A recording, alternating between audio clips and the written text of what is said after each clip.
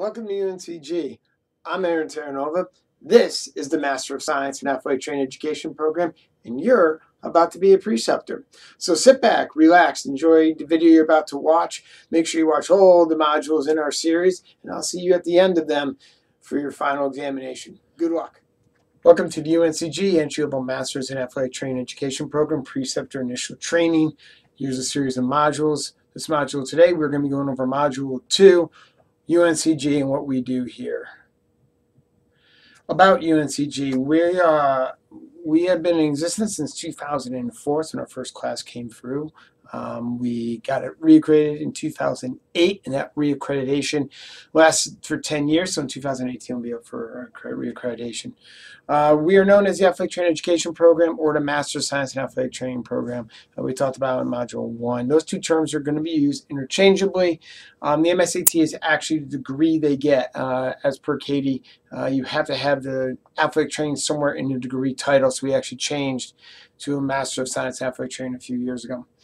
We are housed in the Department of Kinesiology, which is in the School of Health and Human Sciences, which is here at UNCG. Now, a little bit about our students. These are generalities, and some of them will say these are some of the generalities of the entry-level master's programs in general, which is one of the reasons why we're making this move as a profession to the ELM.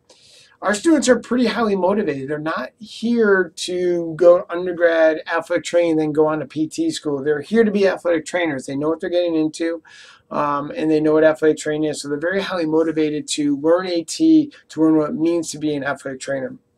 They're coming in with a lot of experience.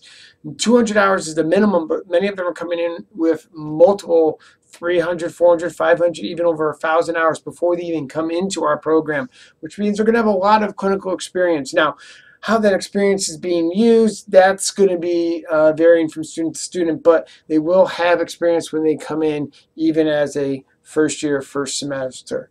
Because of this, we can be pretty accelerated in our program.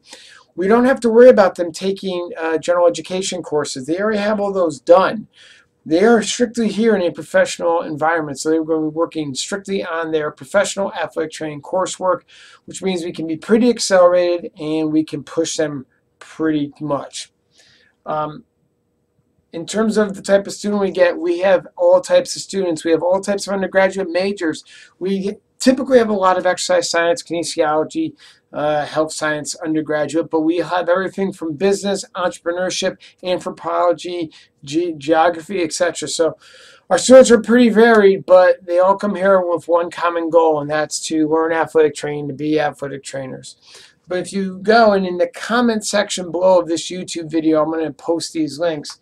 But if you go to our webpage, which is located here, you can read even more about our MSAT program. Now, by Katie rules, we have to post this on our webpage, so it's free for public consumption. So we have to post free or aggregate data of our first-time BOC passing rate and our retention rate.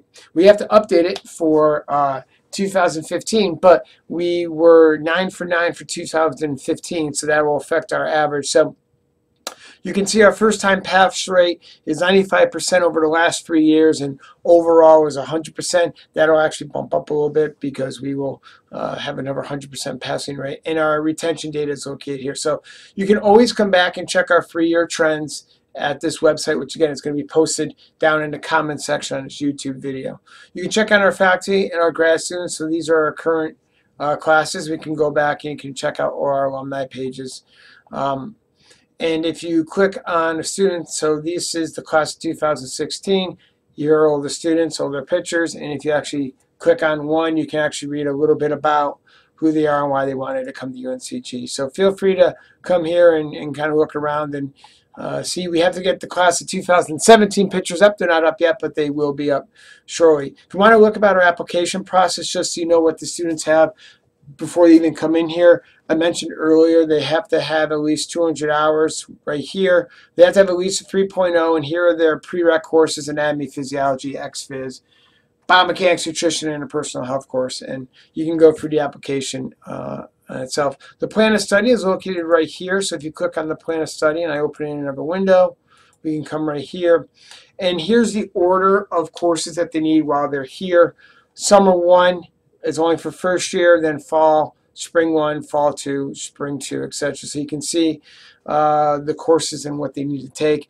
Many of them are in the athletic training. They do have a couple core requirements that are needed for the department, and that's going to be Patho Farm and Optimizing course, and then one research technique course. So their integrative experiences are going to be their practicums, which are taken fall, spring, fall, spring. There is no summer practical experience. So here's their plan of study, and I will share this with you as a preceptor so you'll be able to take a better look at it. Finally, look at the clinical education. You can see that they're going to get a variety of settings in college, high school, and rehab intensive. I have to update this to reflect our new current sites we've added on. They're going to get at least one upper, one lower, one equipment, and one general medical rotation while they're here. A male, a female patient, an adolescent, and a general population. So they'll have a huge variety, and this is the trend of most athletic training education programs nowadays. We're looking for variety. They might not be experts in all of these different settings, exposures, but they'll at least be exposed and have some sort of background in them moving forward. If you want to read the handbook is available to you, located right here. It's a simple PDF, so feel free to go through the handbook. So this is who we are as an institution. A full class for us will be 10 students. So 20 total, 10 in each class, although we are looking to potentially expand that up to 12, so we could be theoretically taking a class of 12 or 10 or something like that. That would be a full class. So right now we currently have 9 and 9, so we have 18 students in our program, which for a graduate level program is actually not a bad size. Our students are here. They'll be accumulating about 300 hours per rotation. So at the very minimum, they'll have about 1,200 hours of just clinical experience in addition to their didactic coursework they're going to be doing. So that is us in a nutshell. We're going to talk more about specifically how we run our ATEP program in a future module, but for now, feel free to, again, last time, click on the link listed in the comment section below to learn more about us on your own free time. But that's the UNCG program. This is Module 2. Have fun moving forward into Module 3. We're going to start talking about the theory of teaching, learning, and clinical education.